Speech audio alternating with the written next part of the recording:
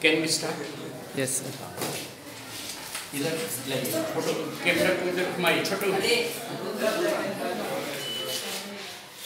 Welcome to Easy English by A.D Singh, and we are continuing the literature class 10 Patol BABU film star part 2 line by line explanation. Anupriya, start reading. Patol BABU had just hung his shopping bag on his shoulder when Nishikanta BABU called from outside the main door. Patol, are you in? Oh yes, said Patol BABU. Just a minute. Nishikanta Ghosh lived 3 houses away from Patol BABU in Nepal, Bhattacharya Lane. He was a genial person. Yeah, Patol BABU had just come back from shopping. He had to buy certain provision for his household use. So he had just come back from purchases, and now his neighbor Nishikanta Ghosh has called on him. He had just visited his house to talk to him about something. Patol BABU came out with the bag. What brings you here so early in the morning? He wanted to know, Patol BABU wanted to know why Nishikanta Ghosh had come to his house. What was the purpose? Listen, what time will you be back? In an hour or so. Why? Yeah, Nishikanta Ghosh wanted to know when Patol BABU will be back from shopping. He said he will be back after an hour. After an hour. I hope you'll stay in after that. Today being Tagore's birthday. I met my youngest brother-in-law in Netaji Pharmacy yesterday. He is in the film business, in the production department. He said he was looking for an actor for a scene in a film they are now shooting. The way he described the character, fetish, short, bald-headed, it reminded me of you. So I gave him your address and asked him to get in touch with you directly. I hope it won't turn him away. They'll pay you, of course. Yes, yet Nishikanta Ghosh wanted to convey to Patol BABU that his brother-in-law, Naresh Dutt, who was in a film line, was producing some film, and he was in need of an actor who should be middle-aged, bald-headed, short-height, and Patol BABU was just fit for that action. That's the reason why Naresh Dutt had asked Nishikanta Ghosh to bring a person or to call on a person who should be similar in description, short height, bald-headed, and 50 years and above of age. Tell me, girls, all the girls now, what should be the 3 important qualifications of that person who was to be, searched by Naresh Dutt? First, bald-headed. Second, third, 50 years and above. That's nice, brilliant. Now, you start reading, please. Patol BABU hadn't expected such news at the start of the day. That an offer to act in a film could come to a 52-year-old nonentity like him was beyond his wildest dreams. Well, yes or no? Asked Nishikanta BABU. I believe you did some acting on the stage at one time. That's true, said Patol BABU. I really don't see why I should say no. But let's talk to your brother-in-law first and find out some details. What's his name? That's good. Listen. Patol BABU had never expected such a news at the beginning of the day. So he was just surprised. What made Patol was surprised was not expecting such an offer to get up just morning of the day. Patol was just surprised that he was getting such an offer. So then, to get an offer of acting in a film at that stage of life, 50 years age and above of the life, that's really unbelievable, incredible. So now, to get an offer of acting in a film at such a late stage of life was just a news that was really surprising to Patol BABU. So now, boys and girls, to get such a news to act in a film at such a late stage of life was just surprising. For Patol BABU to get an offer to act in a film at this stage of life was just unbelievable. That's the reason why he put such a remark. Now boys, your turn now. What really surprised Patol BABU when Nishikanta Ghosh told him about the offer to act in a film? What really surprised him? Say all of you. The news about of an offer to act in a film at such a late stage of life was just unbelievable. And it was just wildest dream. Patol BABU had always had a dream that he should act in a film, and that dream is going to be true. Going to be true. Continue. Yes. Continue. Narrates that he is about 30, a strapping young fellow. He said he would be here around 10:30. Buying provisions in the market, Patol Babu mixed up his wife's order and bought red chilies instead of onion seeds. And he quite forgot about the aubergines. This was not surprising. At one time, Patol Babu had a real passion for the stage. In fact, it was an obsession. In Jatras, in amateur theatricals, in plays put up by the club in his neighborhood, Patol Babu was always in demand. His name had appeared in handbills on countless occasions. Once it appeared in bold type near the top, Sita Lakanto Rai, Patol Babu in the role of Parasar. Indeed, there was a time when people bought tickets specially to see him. Very good. Good reading. Listen, Patol Babu had once been an actor in theatre. He had some previous experience of acting in a film, and he was popularly known by Patol Babu.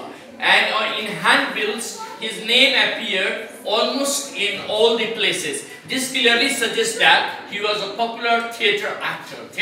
And most importantly, he was so excited to get this offer that he mixed up with the list of shopping. In place of red chilies, what did he buy? Tell me. Onions. This was an indication that he was overexcited. Say like that.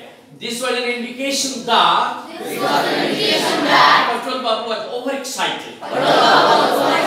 Obviously, he was very happy. And in happiness and excitement, he mixed up the list of shopping. Am I right? And that's the reason why his wife is little surprised when she saw that in place of red chilies he has purchased onions.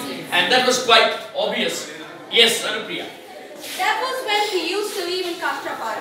He had a job in the railway factory there. In 1934, he was offered higher pay in clerical post with Hudson and Kimberley in Calcutta, and was also lucky to find a flat in Nepal had to charge in aid. He gave up his factory job and came to Calcutta with his wife. It was quite smooth sailing for some years, and Patol Babu was in his boss' good books. In 1943, when he was just toying with the idea of starting a club in his neighborhood, sudden estrangement in his office due to the war cost him his 9-year-old job. Yes, listen, Patol Babu's first job was as a clerk in a railway factory. Listen now, Patol Babu's first job was as a clerk in a railway factory. Then he joined Hudson and Kimberley with a higher salary. And he shifted his flat from Kantrapara to Kolkata. A nice post locality. And for 9 years he worked as a senior clerk in Hudson and Kimberley. What a great, it was easy going, smooth sailing. Smooth sailing means there was everything in his favor. Everything went on in his favor. Understand? And there was smooth sailing. He shifted his, flat, residence from Kantrapara to Kolkata and started living a very good life. And he worked there for 9 years. How many years? 9 years. But misfortune comes anytime. Once again, he had to face difficulty because his 9-year-old job was lost due to sudden retrenchment of the factory. The number of staffs who were employed were reduced to some few just because of the war. So this retrenchment made him lose his job.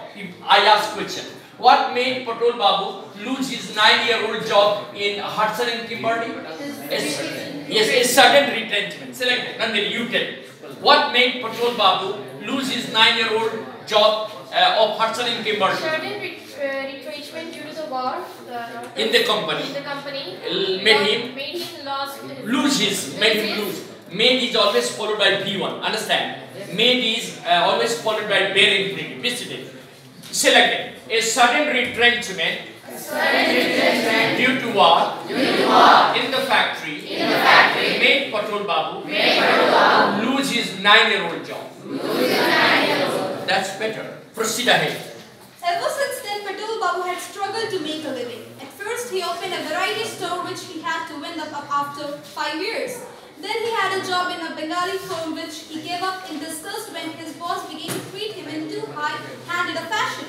Then for 10 long years, starting as an insurance salesman, Patol Babu tried every means of earning a livelihood without ever succeeding in improving his lot. A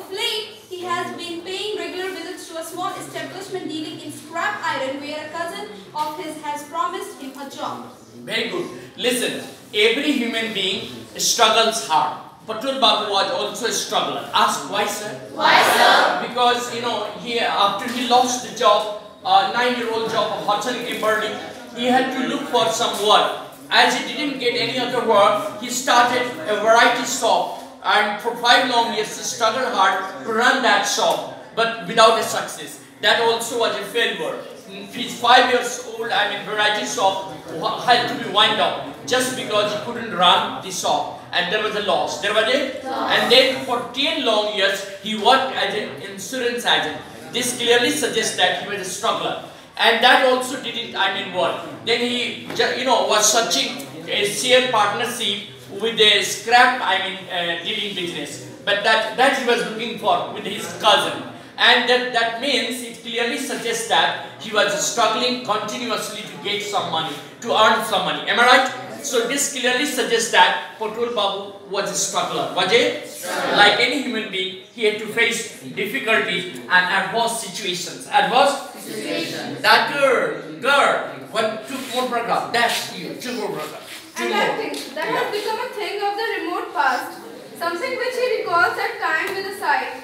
Having a good memory, Patol Babu still remembers lines from some of his better parts. Listen to the thunderous twang of the mighty bow Gandiva engaged in gory conflict, and to the angry roar of the mountainous club whizzing through the air in the hands of the great Brigodra. It sent a shiver down his spine just to think of such lines. Yes. What does this suggest? This suggests that he was struggling throughout his life. Yeah, last paragraph. Naresh Dutt turned up at 12:30. Patol Babu had given up hope and was about to go for his bar when there was a knock on the front door. Come in, sir. Patol Babu almost dragged the young man in and pushed the broken arm chair towards him. Do sit down. No, thanks. Okay, so when did Naresh Dutt come to Patol Babu? At 12 o'clock. It was just 2 hours late. He had told that he will come at 10 o'clock, but he came at 12 o'clock. Patol Babu was little restless. But then he asked him to come and sit in chair, and his all the restlessness came to an end because he was desperately waiting for Naresh Dutt. And now Naresh Dutt will talk about the role that he was expected to play, and Patol Babu was expected to play. Last paragraph. Yes. Oh yes, I must say I was quite taken aback. Taken aback, now surprised. After so many years. I hope you have no objection. You think you'll be all right for the part? Patol Babu asked with great diffidence. Yes. Naresh Dutt cast an appraising look at Patol Babu and gave a nod. Oh yes, he said. Yeah. There's no doubt about that. By the way, the shooting takes place tomorrow morning. Tomorrow, Sunday? Yes, and not in the studio. I'll tell you where you have to go. You know, Faraday House near the crossing of Bentinck Street and Mission Row? It's a 7-story office building. The shooting takes place outside the office in front of the entrance. You'll expect you there at 8:30 sharp. You'll be through by midday. Yes. So, Patol Babu, accepted the offer. Accepted the offer. He said that yes, he had no objection. And he was quite suitable for that role. Am I right? And then Naresh Dutt asked him to come on Sunday at Faraday Street in Kolkata. At what time? 8:30 sharp. And that was now the end of today's conclusion. So today we are ending there. We will continue it tomorrow. Okay? Yes. In the part 3. Thank you very much, girls. Thanks a lot.